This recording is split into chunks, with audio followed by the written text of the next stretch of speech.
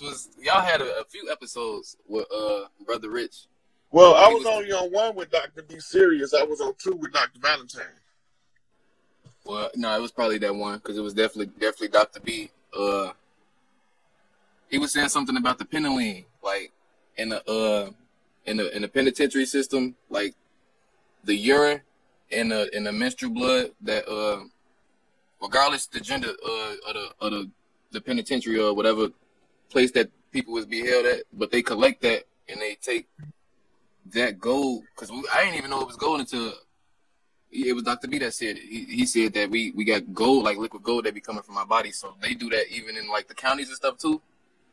They do different stuff. They had a big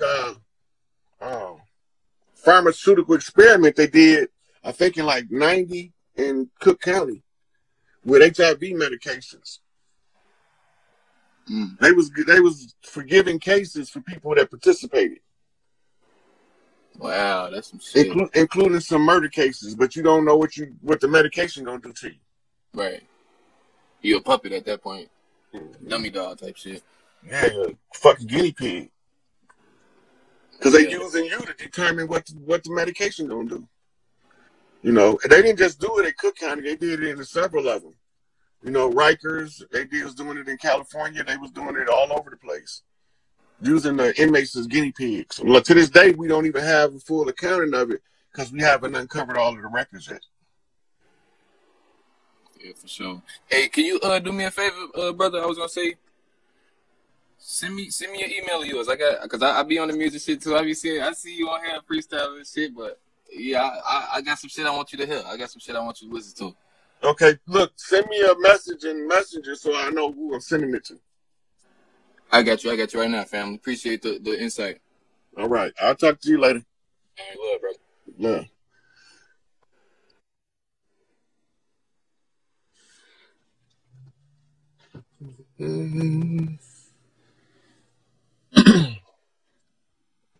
Hello.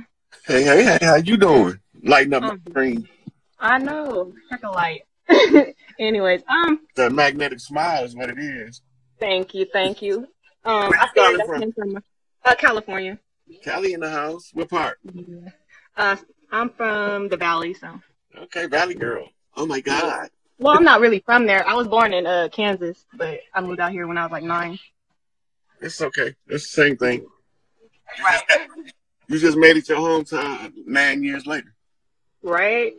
I was really calling because, like, I was interested in numbers. A lot of numbers in my family pop up. Like, we have shared birthdays, or even like my son, he was born on Martin Luther King's birthday, and my grandfather, the same year that he was born, died on the same day that Martin Luther King died. And so I just kind of like want to know connections or how that kind of stuff works. I'm just a little lost. Okay, so Martin Luther King is your son's birthday. Yeah. And the day Martin Luther King died, your father crossed over? My grandfather, yeah. Your grandfather? Mm-hmm. How old was your son when your grandfather crossed over? So that was in April, so about 4 months, maybe 3 or 4 months. Yeah, so it could be several different things. Your grandfather can be telling you your son is going to be a chief. Right? Or he can be telling you that he's going to come back through your son. Interesting. Because I didn't have that much of a relationship with him. So you don't have to. He can sense. Like, for instance, what he's looking for to come back. We all look for the same thing, the purest hearted person in the family. Or the person that we love the most. If he wasn't looking for the one he loved the most, he could have been looking for the one with the purest heart. And if his energy is drawn to you and your energy keeps sending the good-hearted energy back, it's okay, I can live with this. I can be her grandson. Yeah, I think I feel that a little bit, actually. I feel that, like, the pure heart thing, because in my family, I'm kind of like the black sheep, but also the one that kind of want to get everyone together and reunite, like, kind of thing. So as the black sheep, that's your job. The reason you the black sheep, because you the most loved, most respected, that's the despised and rejected. Yes, I feel it. Yep. Like you don't quite fit in with none of them, but they all give you your just due. Hmm. They like to talk, but at the end of the day, they can't really say much. Cause I don't know. I just keep, I don't know. Yeah. Right. So when we move into the family, we don't know that the more family members that love us rank us higher in the family. I didn't know that. Yeah. Yeah. So this how you know when you go to Big Mama house, Mhm. all of them people there love the shit out of Big Mama. That's why they there. That's Right. why when she gone and cross over, we be fucked up. Family don't quite get along the same if she don't leave an immediate successor that'll pull it all together right then. Okay. Right? See, and I feel like that because I'm telling you, I be trying to get people on the right page, and they're like, "Oh, you're mean, you're judgmental." But I come with them with love, but they don't see the love. They only want to see the fact that I'm pointing out not pointing out their wrongs, but just trying to make them more aware and to do the self work. Like That's the but problem. Don't nobody want to do the work. So they're not mad at you. They're mad that you revealed the fact that they got work to do. See, they're not really rebelling against you because they need that because everybody who yes men around them don't want to achieve shit. that's You true. want the person that's going to not go along with the bullshit and tell you to do what's right. Right. Right? So they might come across as being mad, but in the end, they respect you more because you told them. That's true. That's true. And to go back to the birthdays again, so I actually share another birthday with one of my grandfathers, great grandfathers who passed away. And when I was a child, I actually seen like a figure of his body, like in the middle of the night. Like I woke up as a kid and he was walking around, and I was terrified, but at the same time, like I couldn't say nothing, couldn't scream, anything like that. I just kind of went back to sleep, like this ain't happening. I don't. It was scary. It was a little Okay, scary. so how are you related to him? So that would be my grandmother. That would be her father. Your grandmother, whose mother is she, your mother or father's? My paternal, my dad's. Mm-hmm. So you're a daddy's girl. So he probably was telling you who you came back as. Oh, him? Okay. And we were staying in his house too, because he had built that house that we were in. And It's another thing it could mean too. It could mean that he was selecting you to come back, so he might be your son. Okay. Which would also show why your other grandfather want to be his son. Okay. Right? Wait. So say that one more time. We will also explain if your son is your great grandfather, right? Your father might have held him in high esteem, or your grandfather that passed, right? And he's saying he came back through you because you was pure in heart. And he said, well, I want him to be my daddy. Okay. So that would explain why he would want to come back as your grandson. So he hitting a double whammy. He's getting a good father and a good grandmama. That's what's up. That is what's up. That's how you cleaning up the family curses by recognizing who the elders is when they come back. Because we supposed to be making it, getting rid of all of the grievances that they left for us to clear up so that they could come back in a prosperous life in the future. That's why we have to go back to the matriarchy, because the matriarchy is predicated on the children living their best life and becoming their best self. Right. It just so happened that the women is the first teachers and the first educators of the child. Even if the father there, the chemical interaction during the breastfeeding transfers more information in one breastfeeding than the father can transfer in a whole year. Right? So you're talking to his immune system, his digestive system, you're talking to his blood network. As you nourish the child, you're not just giving him nourishment, you also downloading the files. That's why they discourage us from breastfeeding. Always trying to chop titties off and shit. Right. Right. Most of the time it's not necessary. Now they got it so where they can chop the titty off because you might be a potential candidate to possibly one day come up with breast cancer in the future. That's not a good enough reason to chop the titties off. Really not. That's not. But they actually have people that's getting genetically tested and cutting their breasts off. Like a goddamn fool. Right. That's the creation of the holy places. Hysterectomy and mastectomies. Right. The hysterectomy, that's going up now, especially in younger people, like in their 20s and up. Mm-hmm. They're getting more. Yeah, they're still in the uteruses so they can put them in men. So they got to tell the girl something wrong with their healthy uterus. If the pH balance is alkaline in the vagina, you can't contract disease. But when you not properly taking care of the yoni and it becomes acidic, it becomes the rest haven for all type of disease. My grandmother right now actually is going through uterine cancer, and so I feel like it has to do with her diet mostly, but yeah, they actually just took out her uterus. Yeah, they couldn't wait to do that shit. No, they couldn't. They did it right away. So it was like she went in the next session. They were like, oh, they're making the plans to do the surgery, basically. Mm-hmm. Let it have been colon cancer. They just sent her through all kind of shit before they took the cancer out. No, I believe it. Yeah, I totally believe it. But yeah, that was all I was asking is about the numbers and stuff. Like it's even deep, like where we have family members who passed away, and then like a child was born on their birthday and on the day that they died too. So it's real deep in my family, and I'm like the only one who seemed to notice, like who took the time to notice it. Like, right, but see, you probably the one who's tasked with restructuring the family, so you had to notice that, so you know who came back where. Right. When your birthday? April 18th. What's your sign? Aries. Aries, yeah. Fire, Ram.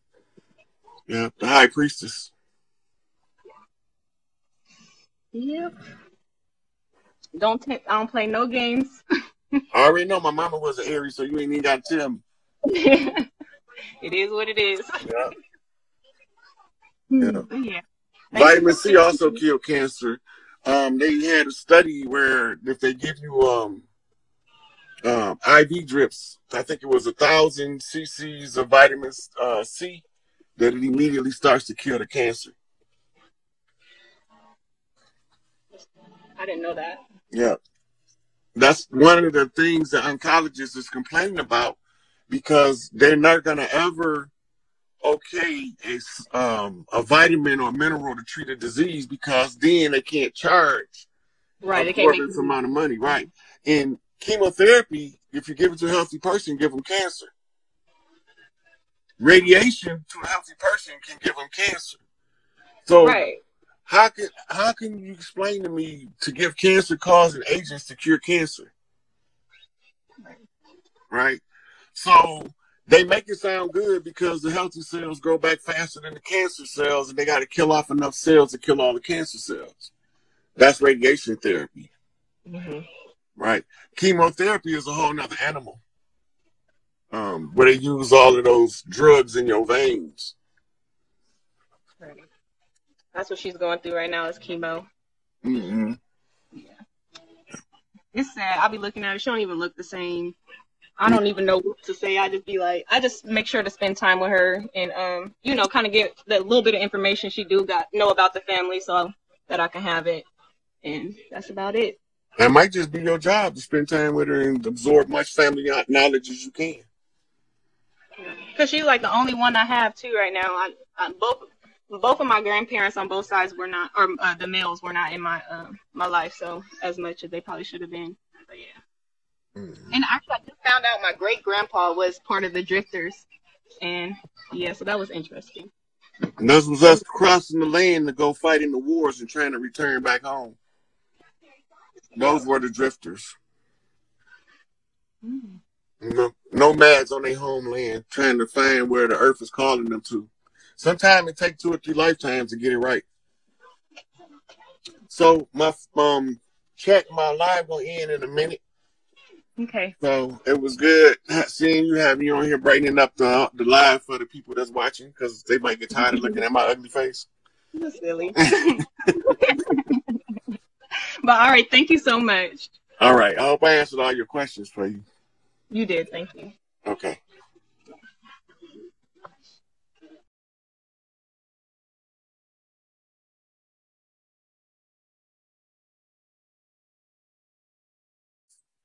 Don't, use the idiot box for a purpose this time. Because they're going to start telling you when people start walking off their job in mass, because it's going to happen. They're going to either do it on their own or they're going to be triggered by source. I got another good one for you. I got it rolling. We got the next question is coming from the brother Love, aka Rhythm Solar. Can Rod Haynes speak on the barytheric gland and who it's going to, or who will develop it? I guess is what he's saying. The barytheric gland. So when we had the barytheric gland, we was operating on what's known as the old mammal brain. We were operating with what's called the new mammal brain now. The barytheric gland was removed, but we able to do just as much now with the pineal gland and the new mammal brain, what they call the neocortex or the new cortex or the new portion of the brain that we did with the barytheric gland. We just have to learn how to do the exercises to increase the functions: airbender, firebender, waterbender, earthbender, etherbender. And so once you understand what all of this stuff is entailing, then the barytheric gland's main function was psychic sight, psychic intuition, psychic vision. But that was like the second eye of the third eye, fourth eye.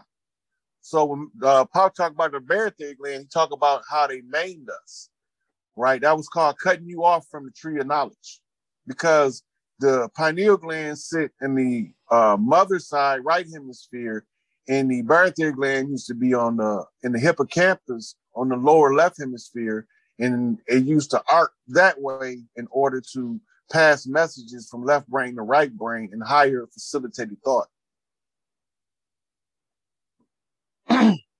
Okay. That's good. The next question we have is from brother Marquez Corey. Can you tell us more about the reunion with the higher self and the lower self, brother? Well, mainly what it is shadow work. The union with the higher and lower self is called becoming one with your holy guardian angel is one term. Another term is purification of the soul. They say the purification of the soul is to purify the ego so that the soul can merge with it, right? All this is just another way of telling you about your awakening from the slumber of a Kali Yuga that was done as a conjuring. Okay. The next question we got, because they rolling. The next question is from the brother Maurice Coopy. Can Rod Haynes speak on I Am America map? I don't know. I have to see what map you're talking about. I don't know what map it is neither, Maurice. I wonder if you're talking about the new map where they showed the Mississippi River with 50 miles wide and parts of there was a beach in Corsicana, Texas. Atlanta had a beach, with the water coming up. I guess that's what he's talking about. When they say the I Am America map, the new map of the whole layout after the ice capsules melt. The polar caps, I don't see them melting to the magnitude within the next 100 to 200 years. You got to keep in mind the sun cycle was going to last for 6,000 years, and it's going to be hot, right? And the temperature is going to gradually increase, and we're going to be walking around in this shit, and it's going to be like marshy, tropical, humid around the world. Like if you look right now, the rivers is drying up in the grasslands, but they springing up in the deserts, flooding the deserts. The floods are happening in the deserts. You got to look at this stuff because it's important. The deserts and the dry areas of the earth is where the floods is happening. What's the side effect of flooding where all of the earth is barren and dry? What's the side effect of that flooding? The side effect of the flooding is it brings in sediment with the waters. The sediment becomes fertile soil. So the reason the waters is moving is a reorganization of resources by Mother Earth in order to bring back life where the life was lost. It's all symbolism playing out in a natural way, and we can read the symbolism by understanding the hieroglyphic of the matter, and then you can understand the science of it, right? So when they used to talk about the flooding of the Nile, and they used to take the soil from the Nile to make the gardens, right? And the gardens are still in the desert. But before that, Sahara Desert used to be tropical until they redirected or rerouted the Nile in order to fill in that